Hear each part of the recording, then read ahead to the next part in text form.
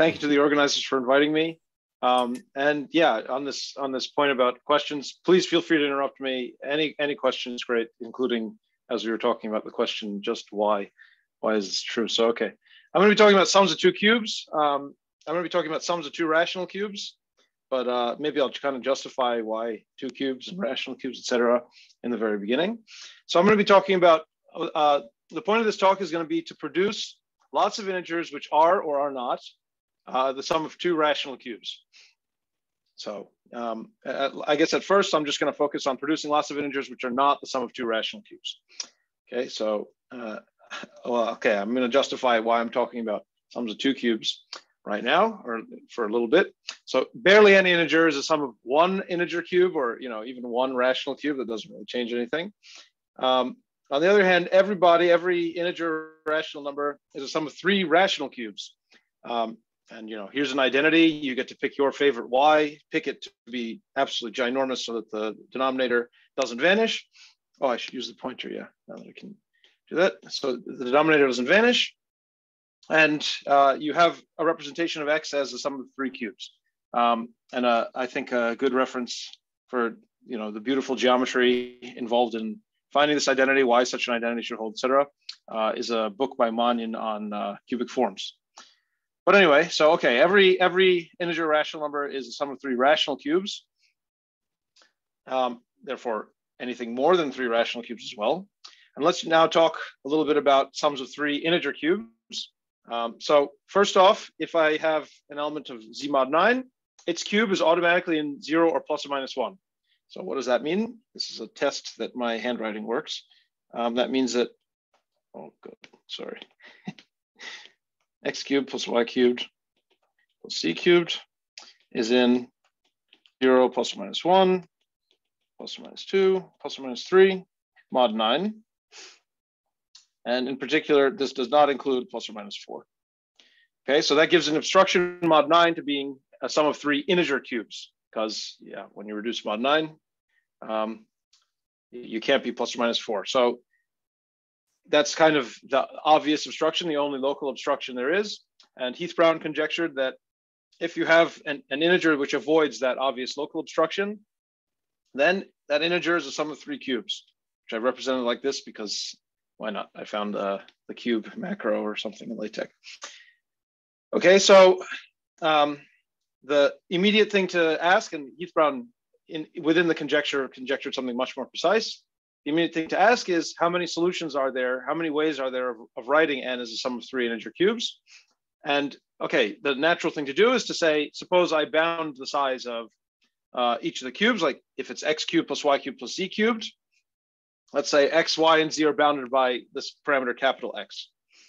So how many solutions do I expect? You expect infinitely many, and not only that, Heath-Brown conjectured a precise asymptotic, but the point I want to quickly point out is the asymptotic, the number of solutions of size at most x, let's say, grows like log x.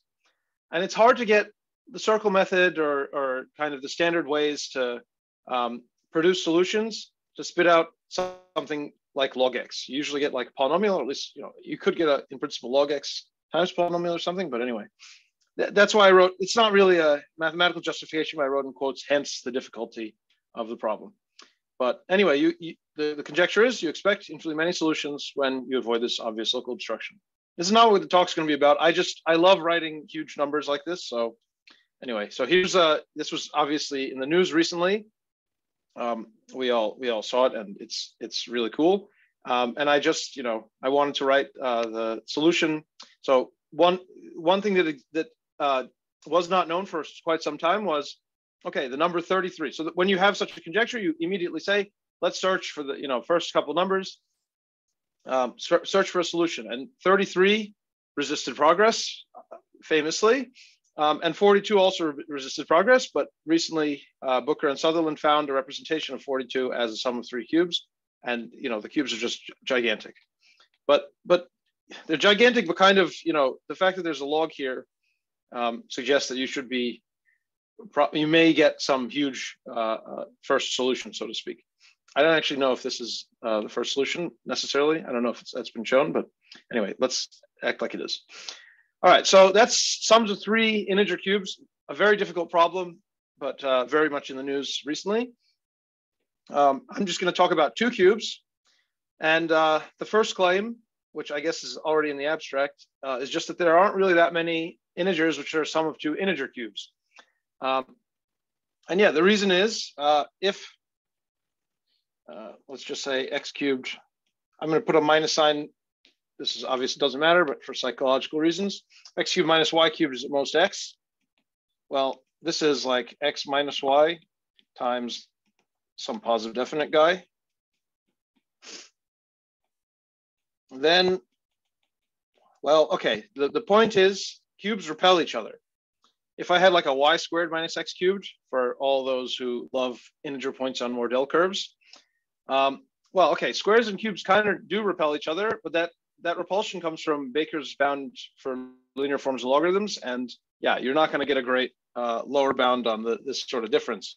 But in this case, yeah, cubes really do repel each other very well. So x minus y is at most this parameter capital X over, I'll just write it like max of little x, little y squared. So first off, what does that imply? So if this thing was, let's just assume it's non-zero, because it's really easy to figure out if 0 is the sum of 2 integer cubes. And that implies, since this difference then is at least 1, that implies that the max of these things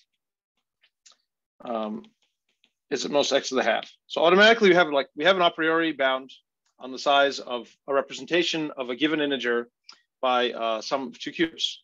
Both of the I don't know, cube roots or whatever are not really that big. And so yeah, so bound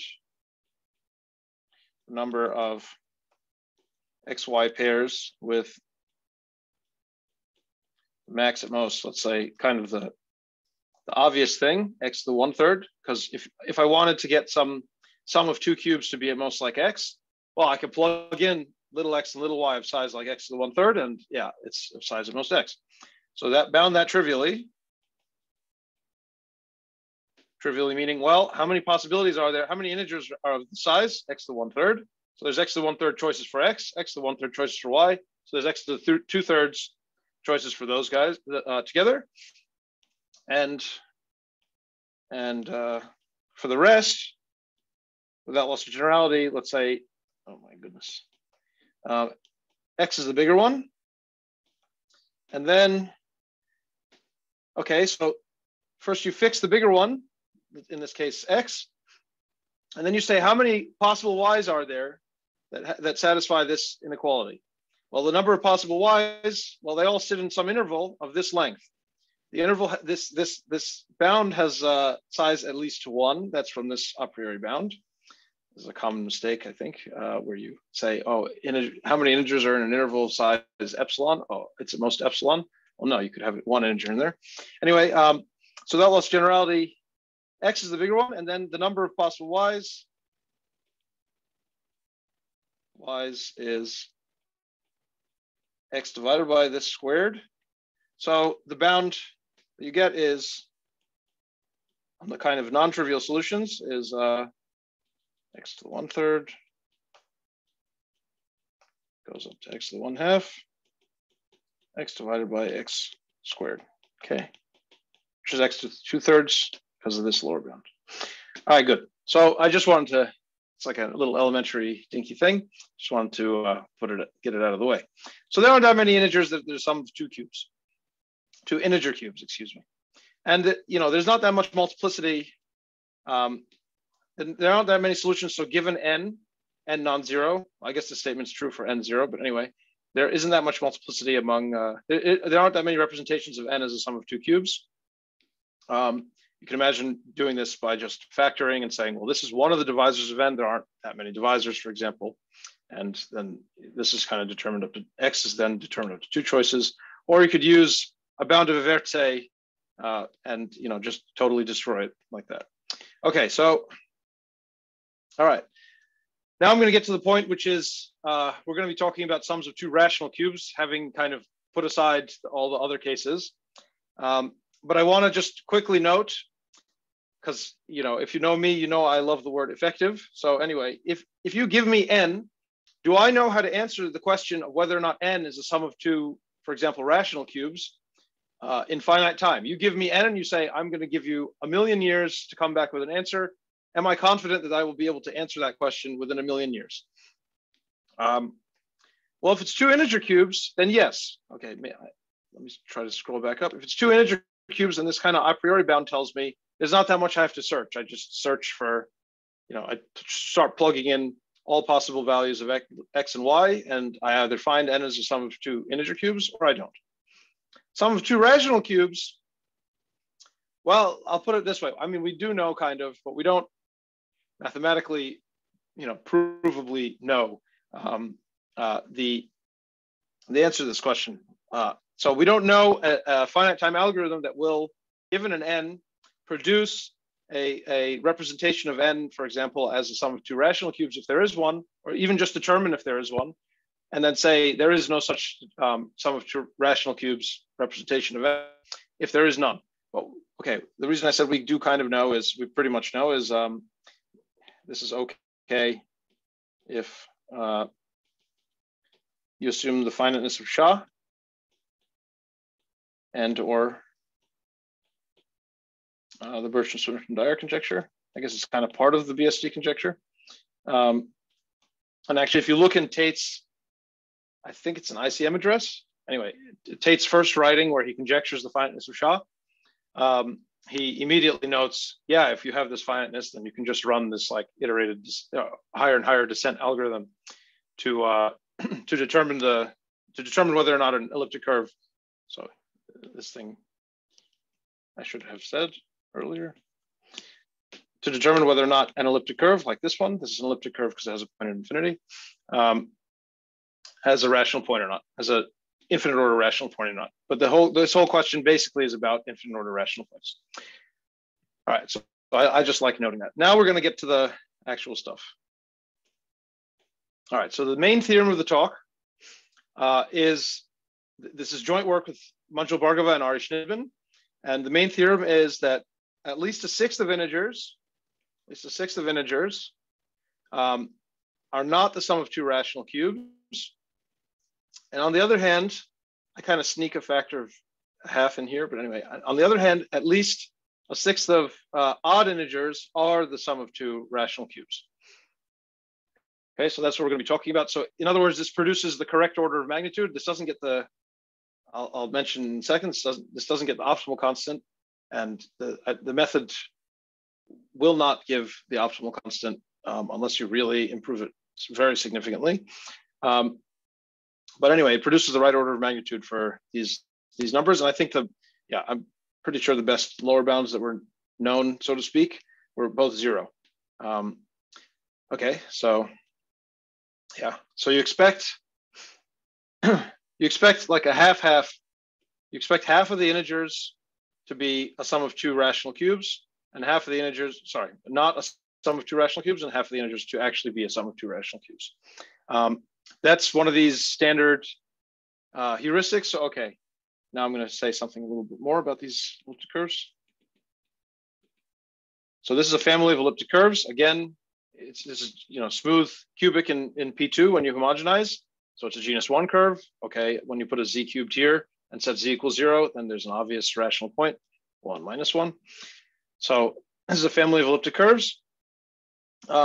These elliptic curves, as we, so to speak, know but can't prove, whether or not the elliptic curves have an infinite order rational point. Let me just ask you to believe me that there's not interesting torsion that will give solutions.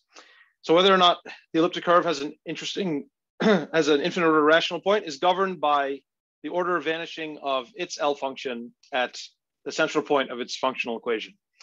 Okay, so that order of vanishing certainly, the L function is forced to vanish if the L function is odd around that central point, if the functional equation is an odd functional equation.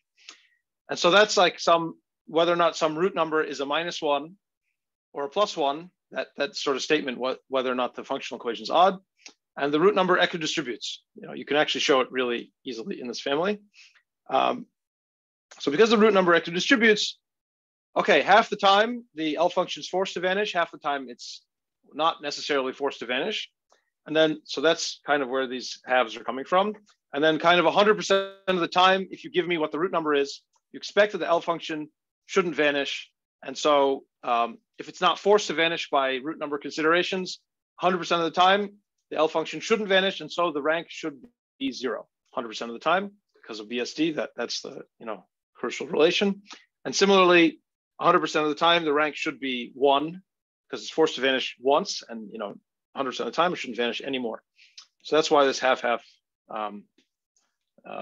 thing happens. Okay. All right. So now let me get to how do you prove, or how do we prove a result like this?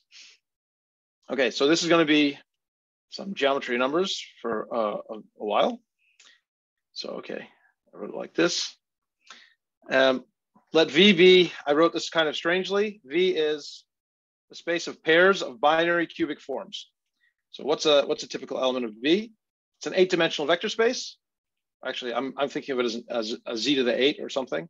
Anyway, typical element is, well, it's a binary cubic form or a pair of binary cubic forms. So this is what the elements look like. So there are, let me actually write that.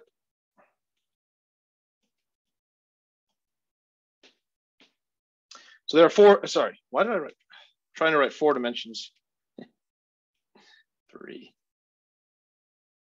So there are 4 coefficients A0 through A3, and there are 4 coefficients B0 through B3. So you get kind of 8 dimensions. And so that's the kind of space in which I'm going to talk about geometry of numbers. And the relevant group is going to be, so this is going to be kind of a arithmetic statistics type discussion for a bit. The relevant group is kind of an SL2 squared. Okay, so how does SL2 squared act?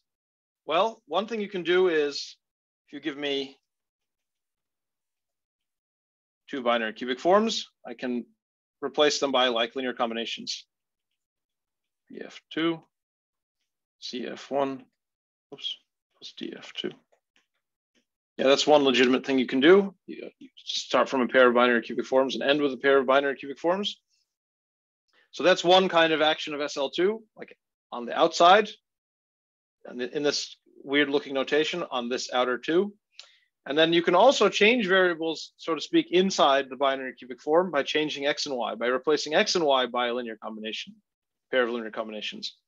Okay, so that's kind of the action on the inside. And well, okay, I kind of hid something here. I wrote like sim lower 3. That means it's 3's in, so to speak. So whatever, it doesn't matter. These are just constants. You include the binomial coefficient. So like you have 1, 3, 3, 1 is okay. If 3's in doesn't make sense, just ignore the constants. But it's like Gauss's notation for binary quadratic forms. Okay, anyway, so that's the space that I'm going to be talking about. The 3's do matter because we're talking about integer points. So anyway. So G is acting as an SL2 squared in the way I mentioned on this space. All right. So I set that up. Okay, so let me just mention the crucial parameterization is the following. So I'm going to be talking about, let me just scroll up for a second. So how am I going to get a result like this? This is something like a lot of these curves, these elliptic curves have rank 0. One way you can show that a lot of these curves have rank 0 is, well, you know that, let me write it like this, 2 to the rank of the curve is bounded above by the size of the 2-Selman group of this elliptic curve. So how do you get lots of curves with rank 0? Well, you can try to get lots of 2-Selman groups that are of size 1. That are trivial. And how are you going to get lots of 2-Selman groups that are of size 1? Well, it's like this probabilistic method thing. You can show maybe the average size is not really that big. So I'm going to start by, so to speak, talking about how do you try to do that. So you're trying to show the average size of some 2-Selman groups is not that big. And apparently, I'm going to talk about 2-Selman groups of these elliptic curves. And in a second, in a bit, connect the two. But okay, so I'm going to talk only about two-Selmer elements of these elliptic curves for a bit. So if you give me such an elliptic curve, this two-Selmer group is something. And to find the two-Selmer elements, you can go instead and look for pairs of binary cubic forms, this space that I just talked about. And if you give me this particular elliptic curve, so it has two coefficients that are allowed to vary, A2, so to speak, and A6, just notation. The two-Selmer elements are in bijection with pairs of binary cubic forms with those given invariants. So it turns out that the space of binary cubic forms, where do I write this? Pairs of binary cubic forms. Maybe I'll write it like this. Just understand what I'm writing, I guess. So if I take polynomial invariants, polynomials in these coefficients AI and BI that are invariant under the action of G, then that's generated by, turns out, just two invariants and no relations between them. And the two invariants, the notation suggests this one has degree 2 and this one has degree 6. I'm actually going to write this invariant down in a sec, but I'm not going to write this degree 6 invariant down. So okay, two-Selmer elements of these elliptic curves are in bijection with pairs of binary cubic forms, integer coefficients, with given invariants. And then there's this condition of local solubility. Okay, so actually take those. And if you have such a thing with given invariants, well, it's obvious that you can change variables by like SL2Z cross SL2Z, because these are supposed to be invariants for the action of this group. So you get an infinite answer here. So, okay, it can't possibly even be in bijection with this two-Selmer group. So you have to mod out by equivalence under the rational points of this group, G of Q. Okay, that's not so deadly. Just imagine I'm saying mod out by SL2Z cross SL2Z. It's pretty much the same thing. All right, and then there's this local solubility condition. Well, in the definition of the two-Selmer group as some Galois cohomology classes that are locally soluble, it has a local solubility condition there, and there's that same condition here. All right, but anyway, just basically imagine that two-Selmer elements are pairs of binary cubic forms with integer coefficients. From that, these are theorems of Bhargava and Wei-Ho, also a theorem of Bhargava and Wei-Ho in a different paper. From that, you get, or they got eventually after more work, that the average size of two-Selmer groups in this family of elliptic curves, which I still haven't connected to the family we care about in this talk, is at most 3. Okay, so it's just, anyway, they got some bound for the average size of two-Selmer groups in this family using this parameterization. I'm going to talk very quickly about how the parameterization allows you to prove something like this. Because, if you imagine trying to do this by saying, oh, I'm going to look at Galois cohomology classes and impose local solubility, et cetera, I don't know where you'd get started. But this is kind of a much more concrete object that you might be able to count. Okay, so let's talk about that. So how can you possibly get a bound on the average size of these two-Selmer groups? How can you possibly get this clean bound 3?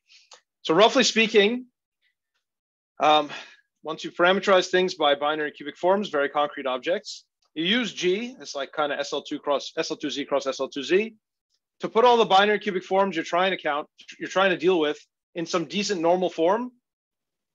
And now, so for example, decent normal form would mean like you're trying to count pairs of binary cubic forms. What you don't want to have to try to count is binary cubic forms, pairs of binary cubic forms where all the coefficients are like 1 or 2, and then only one of the coefficients is allowed to be like a trillion.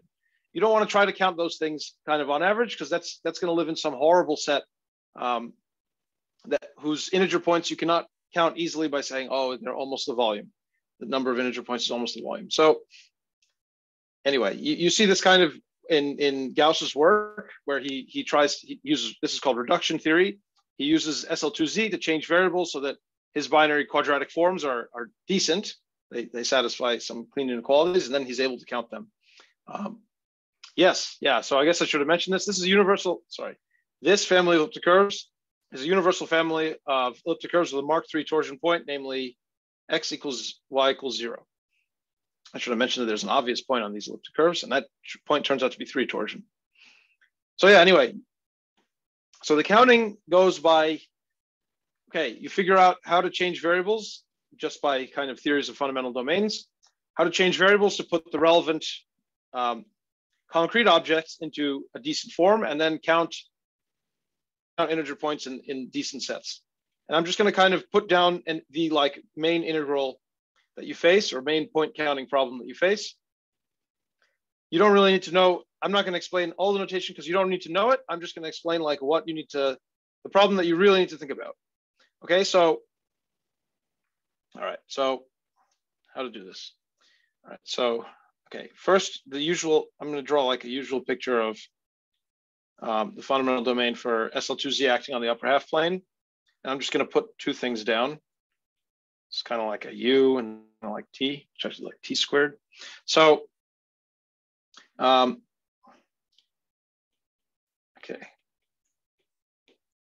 I have like a pair of I have a pair of like unipotent elements. So there's like a unipotent part of SL2, and there's a torus. This is kind of my notation. You don't really need to know this notation, but just to kind of give you an idea, this is stuff going on in the group. Inverse T2. Okay, so kind of what's going on is lambda is going to be like scalars. These U's are going to be like unipotent elements, and these T's are going to be like the torus. And we're kind of writing SL2, so ignoring lambda, we're kind of writing SL2 is like the NAK decomposition. Because K is compact, I can just act like it doesn't exist. So N is like the U's, and A is like the torus, it's like the T's. All right, so but now you can just kind of ignore that. It's just some integral. I'm going to tell you in a very concrete way what you really have to count. So you're really trying to count the number of points, number of, let me write it, F and V, no. Number of A0, A3, nope. B0, B3, in Z to the 8. Such that, okay, inequalities like this. A0 is at most like lambda times T1 to the minus 3. A1 is like at most like lambda times T1 inverse. I'll just write the general inequality down in a sec. B0 is at most like lambda times T2 to the minus 3, etc. So the inequalities are actually, this is basically the counting problem. You're going to have to trust me that it's actually, it's a 3, sorry.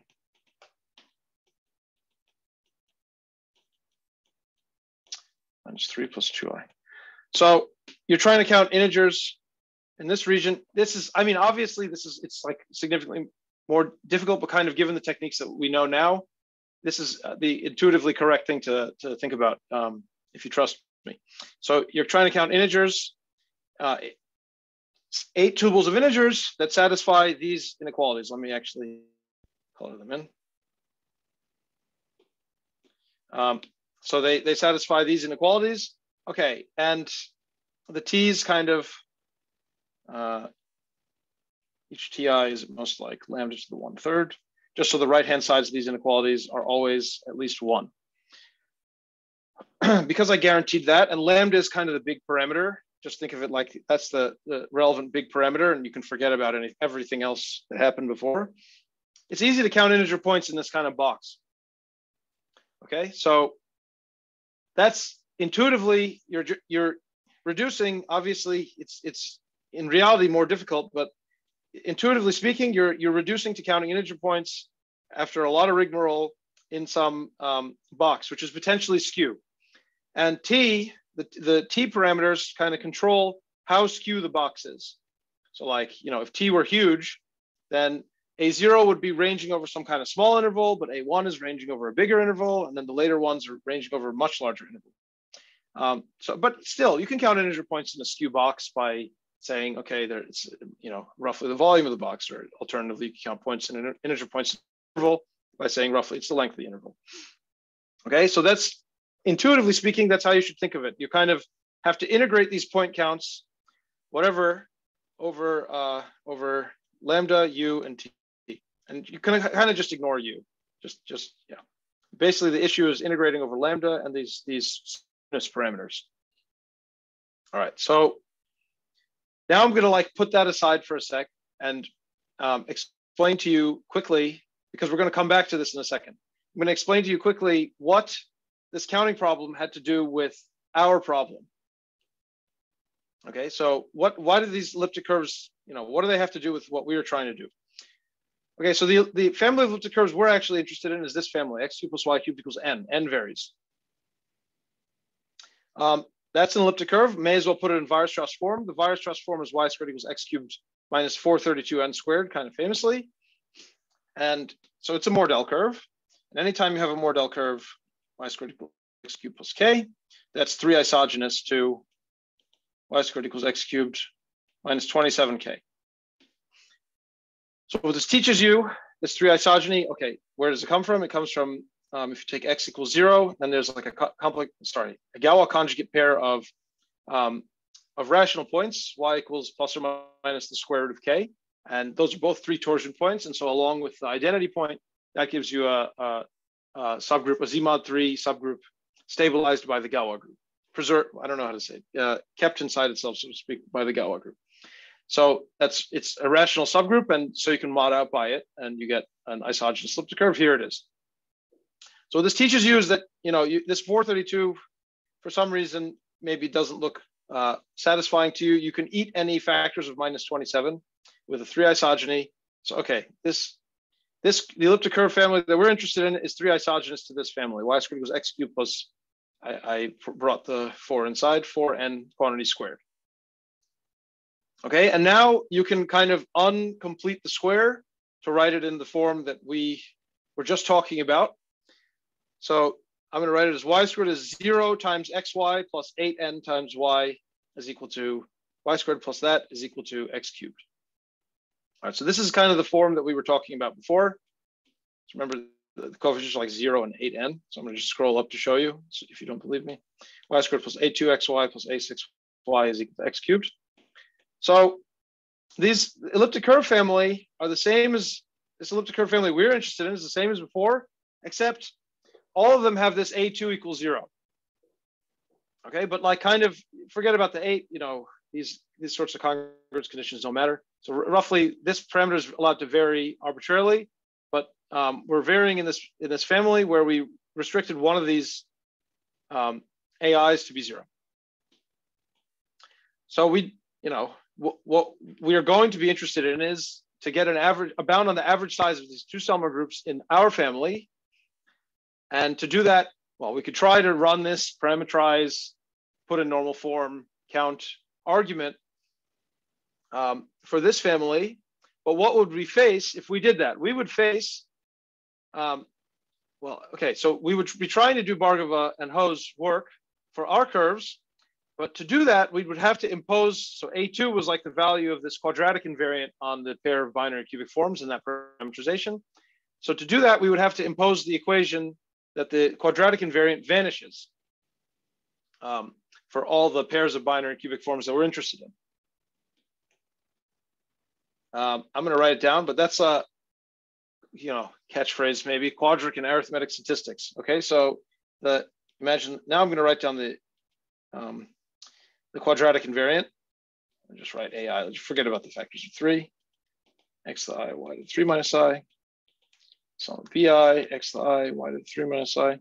Yeah, so what is this I2 on this pair of binary cubic forms? I hope I've been saying binary cubic instead of binary cubic forms. It's the following thing. There's always an invariant bilinear form on the space of binary nx. I think so. Maybe n should be odd. Let's just say, just to be safe, because I don't want to think about it. But anyway, here it is for n is 3. A I B 3 minus I. So this is kind of like A0 B3 minus A1 times 3. Sorry, A1 B2 plus dot dot dot. Yeah. So this is a quadratic form.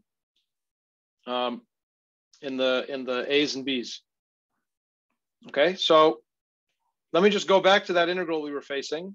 We're going to try to run Bhargava-Hose argument, but with this extra condition imposed that all the invariants, the quadratic invariants of all the pairs of binary cubic forms that we're trying to count have to vanish. So we have to impose this kind of equation inside the counting argument. So I just kind of rewrote the exact same integral as before, except I added this condition. Okay, so now remember that this set, again, this looks like some mess, but this set was basically like A0 through this, 8 tuples of integers. The AIs were like allowed to be skew by T1 was allowing them to be skew, and the BIs, well, T2 was allowing them to be skew. And now we have to also impose that I2 of the A's and B's is 0. Okay, so we're trying to count inside this kind of box, which potentially is skew, the number of solutions, integer points on this quadric, this very explicit quadric. And that's not a problem if the box is not skew. It can even be a little bit skew. It's easy. I mean, yeah, from the analytic perspective, you have 8 variables and you're trying to count integer points on a quadric. That's like by now that's like a joke for the circle method. Okay, so if the box is not skew at all, like if the t's are like a lambda to the epsilon, lambda, just forget about now the integral. Lambda is our big parameter, so to speak. If the t's are not that big so that the box is not really that skew, then yeah, the circle method says, oh yeah, you have a degree 2 polynomial and 8 variables. Of course, I can count the number of solutions asymptotically. You get your beautiful product of local densities. You get the correct asymptotic. You get a power saving error term. Everything's great. But that's, yeah, so anyway, that's, so to speak, not that high in the cusp. Remember, there was this kind of, I drew the picture and I never actually went back to it, but sorry, this ugly picture that I drew. Yeah, let me just say the U parameter is kind of the real part parameter, and T is kind of like telling you how high you are in the cusp. So if you're not that high in the cusp, you're allowed to be like sub-polynomial high in the cusp. And actually it'll work if you went up to like lambda to the 10 to the minus 10 or something, lambda to the 0.001 or whatever. If you went that high, then the circle method would still be fine and still, laugh and produce the correct answer. Now, if your box is skew, you're not in such bad shape either. This is one beautiful thing about trying to count integer points on quadrics. You can get down to almost the correct asymptotic by doing nothing. So here's our quadric. It doesn't really matter that it has this beautiful form, but anyway, A0, B3, minus 3, A1, B2, plus 3, A2, B1, minus A3, B0. That's supposed to be equal 0, yeah? So we can get down to the correct, so let me just explain to you what you expect. So each of the AIs, let's act like each of the AIs, even though I keep talking about the skewness business, each of the AIs and BIs are roughly size lambda. Okay, so you have kind of 8 things of size lambda. The number of possibilities like lambda to the 8th. The left-hand side is of size like lambda squared. So what are the chances that this left-hand side of size lambda squared is the single number 0? Well, probably like lambda to the minus 2. So you expect, so the circle method will give like constant product of local densities times lambda to the 8th times this probability, lambda to the minus 2, so you get lambda to the 6th. Okay, so that's the expected size number of solutions. You, so to speak, save 2 variables when you have a quadric, and if you had a degree n polynomial, you would expect to save n variables if you had like tons of variables. So anyway, in this case, you expect like a lambda to the 6th many solutions. And that's what saving 2 minus like epsilon variables means. You can get easily, so number of solutions, ignoring skewness or whatever, is it always at most lambda to the 6th plus epsilon. Why? Well, let's fix 6 particular variables. Fix everybody but these 2 variables, A1 through A3, B0 through B2. In other words, let's just fix this part of the quadratic. All right, so then the equation is the product of these 2 variables is some kind of constant that we've fixed. I'm going to hide the word non-trivial, but for those who notice this subtlety, that's how I get around it. So the number of divisors of a fixed integer is like if the integer is n, it's like n to the epsilon, the divisor bound. Anyway, yeah, that's how many divisors there are. And A0 and B3 are both divisors of this integer. So there's n to the epsilon many choices, this to the epsilon many choices for A0, and this to the epsilon many choices for B3.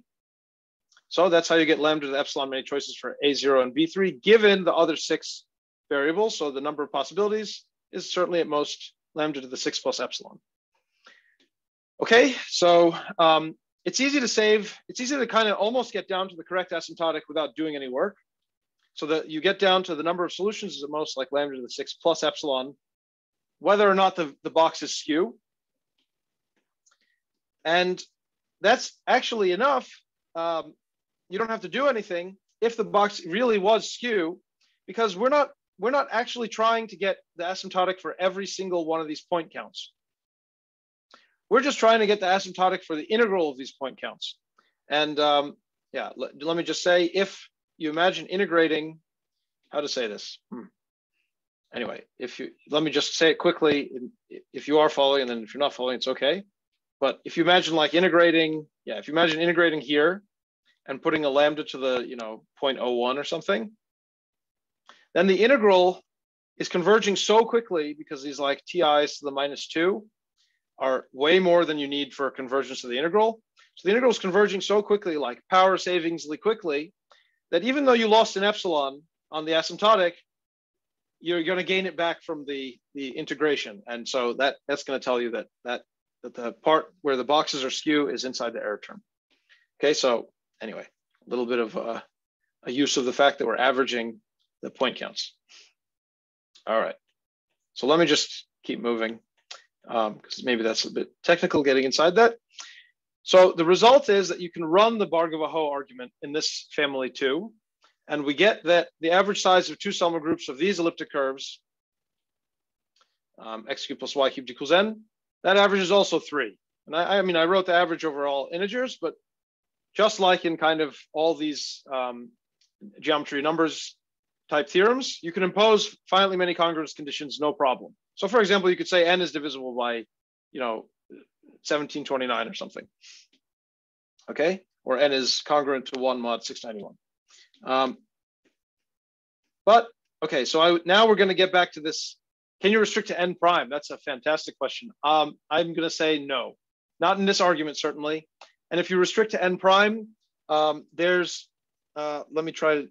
Oh man, okay, I don't remember about like the exact congruence classes. Maybe I should avoid like 1 mod 9. No, anyway, I don't know.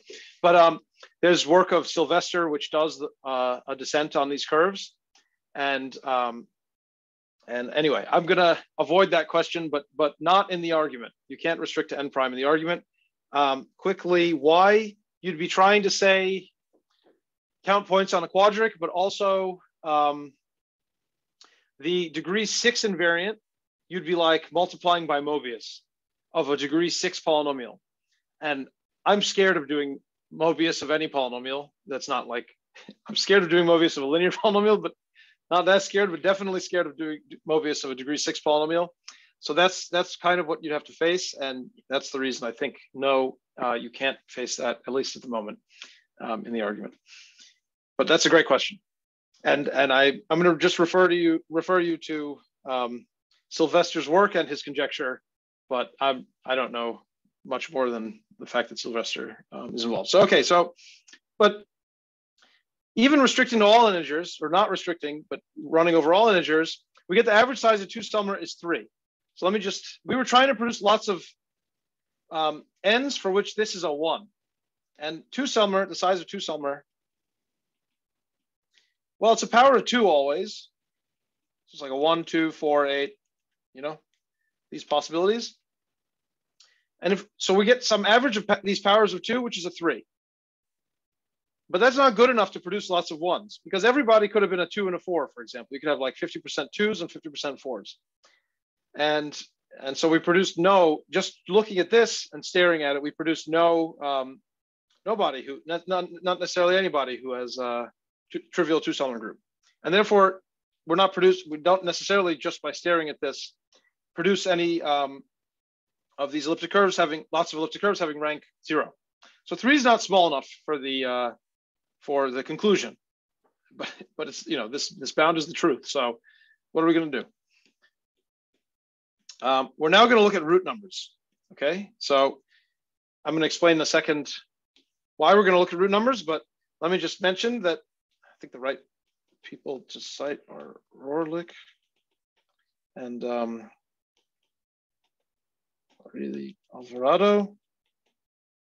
The problem is I don't remember where the accents go, but anyway, Rohrlich and Varili Alvarado, which says that that work says that the root number of x cubed plus y cubed equals n, our beautiful elliptic curves, is, I'm going to use garbage in a technical sense right now, garbage at 2 and 3, which I'm just going to ignore, times roughly, times -1 to the number of prime factors dividing n, which are 2 mod 3s. So -1 to the parity of the number of prime factors, parity of the number of 2 mod 3s dividing n.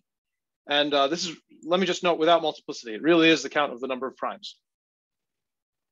So for example, if n is square free, so that multiplicity comment I just made, you can ignore that then.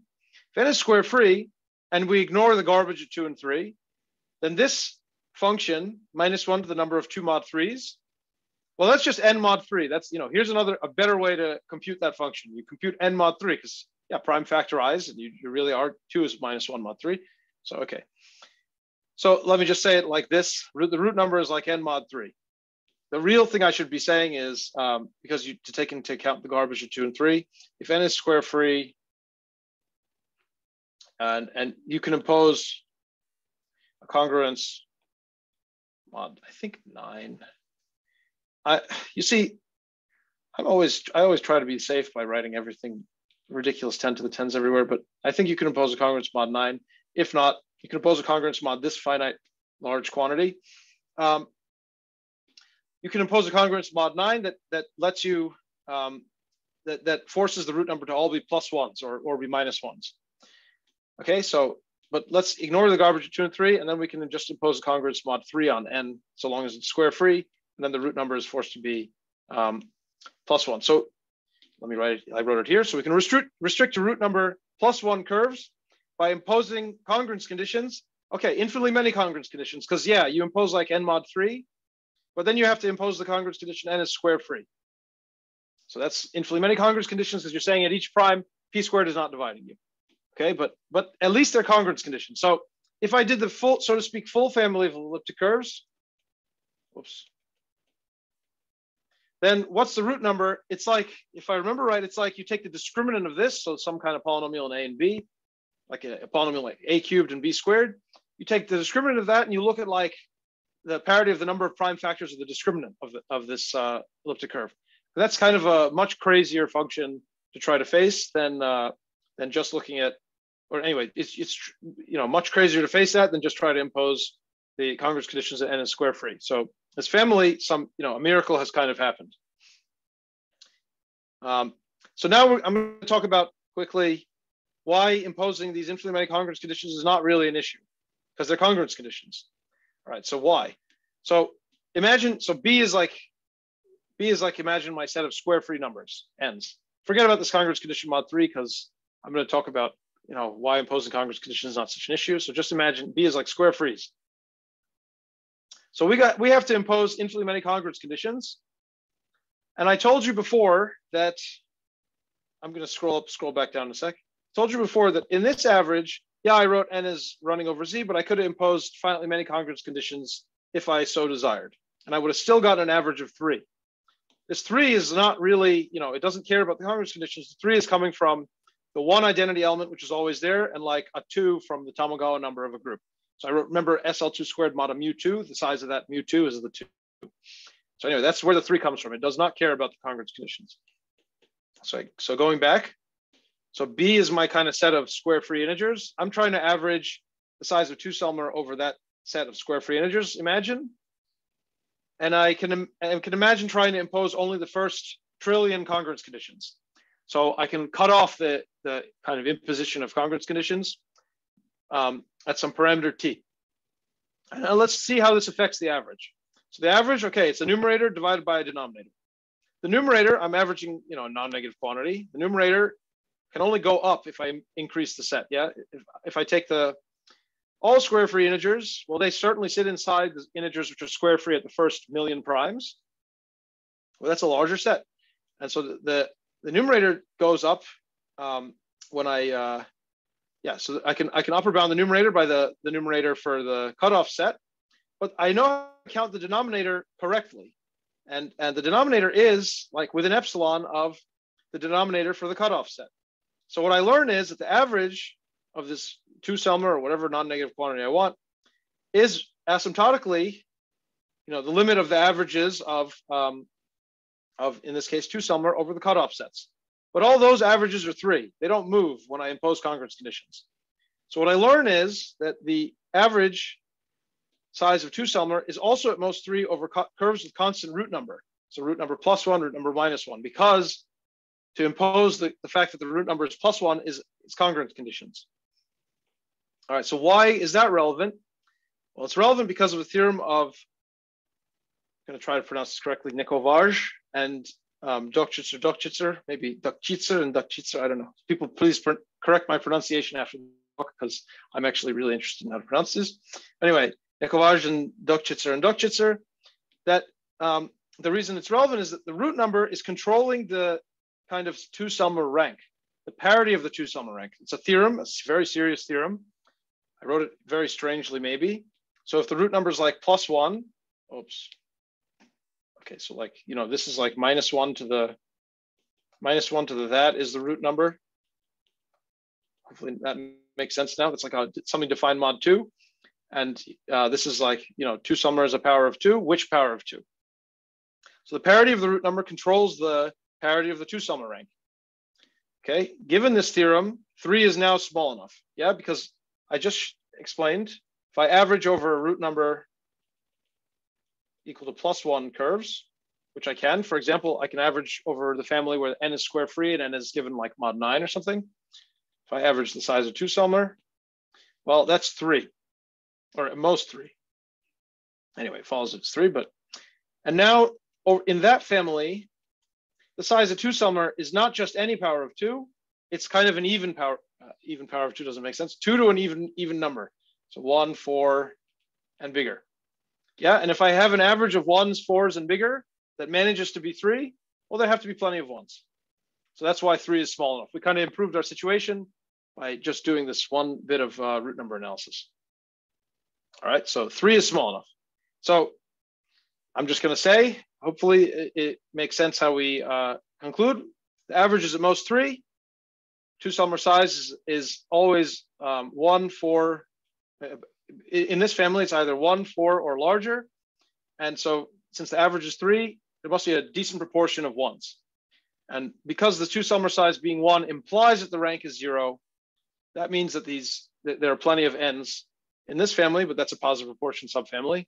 Plenty of n's where the rank is 0, and therefore there's no solution for of x cubed plus y cubed equals n in the rational numbers. All right, so that ends the kind of rank 0 production. And now, how do we produce things of rank 1? Let me just note, I could have also done the same argument with root number is -1.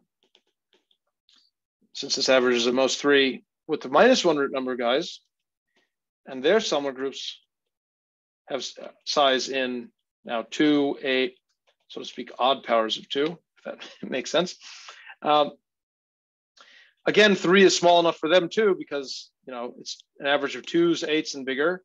And for the average to be at most 3, there have to be plenty of 2s. So what this teaches us is that there are plenty of n's for which the 2 Selmer size is 2. In other words, there are plenty of n's for which the 2 Selmer group is a Z mod 2. we want to conclude that means that there's a rational point on the elliptic curve. So I'm going to write this a little higher. So yeah, I'll do it on this slide. So 2, SHA-2, 0. It's like the defining exact sequence of SHA. So we conclude that there are plenty of ends for which the two-Selmer group is like a Z mod 2. If we knew that the Tate-Shafarevich group was finite, then if we knew that this thing, the Tate-Shafarevich group was finite, then this thing would be a square as a group from like the Cassels-Tate pairing being alternating. So this is like a square as a group. So how could it possibly contribute to only a Z mod 2? It would have to contribute at least a Z mod 2 squared if this thing were non-zero. So if we knew that SHA was finite, we conclude that this is 0. And actually this Z mod 2 is coming from the, so to speak, rank part.